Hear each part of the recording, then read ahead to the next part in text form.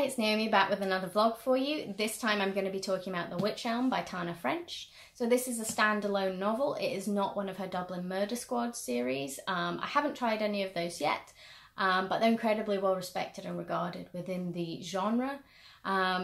Speaking of genres, this book kind of defies genre. It would be very easy to say, oh, because the author has written crime novels before, it's a crime novel, but I think it has a lot more wider appeal than that.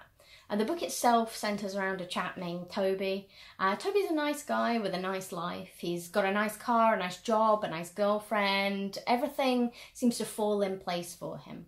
And that's what some of the other characters mention. They do mention the level of privilege he's been afforded in his life. And it's made very clear from day one that Toby is, or was, a lucky man. And luck is something that really runs through the book.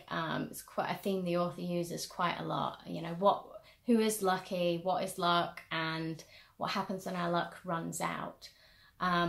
So Toby is attacked, which leaves his life massively changed. His once easy life now is a day-to-day struggle, both physically and mentally. So he's really suffering from the trauma of this attack. When a body is found, Toby takes on this role of amateur detective, and it takes him to some really dark places. He almost exposes himself as an unreliable narrator because he knows he can't trust what he does or doesn't remember because of the nature of his injuries from the attack, let alone trusting what other people are telling him. So it must be an incredibly scary and frightening place to be in mentally.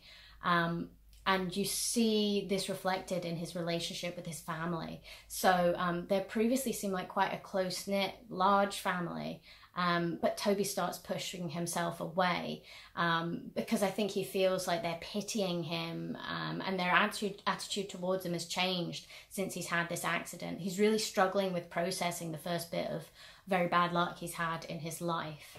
And it leaves him in this very angry, sort of alienated space. The cast of characters surrounding Toby are all fantastic. They are all great. They have a specific role. No one is floating around without any agency in this novel. They're believable, and the dialogue between them absolutely sings. It's such a strong point of this novel. The dialogue is so well written. It reads a little like a Donna Tartt novel sometimes, you know, with the mundane activities of everyday life, coupled along with this secret bubbling away underneath, this looming darkness that always feels like part of a Donna Tartt novel. It's kind of present here as well. That's why I draw that comparison. The style and pacing of this novel make it such a pleasure to read. Even though it is a more slow burn, you're so engrossed by the writing that it just flies by.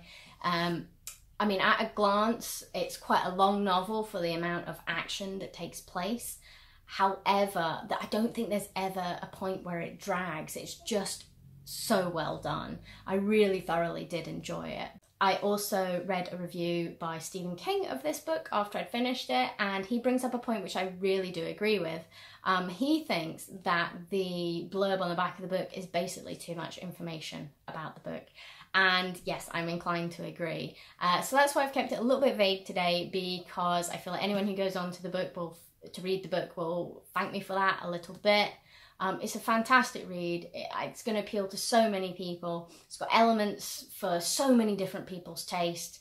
I've already started recommending it to customers, and I think it's going to stick with me throughout the year, this one. It's a book I think will probably end up on a lot of end-of-year roundup book lists as well. So do give it a try and let us know what you think. Thank you very much for listening to me today, and if you want to hear more from me, more from the other vloggers, or more from Waterstones in general, then please do subscribe to our channel. Thank you. Bye bye.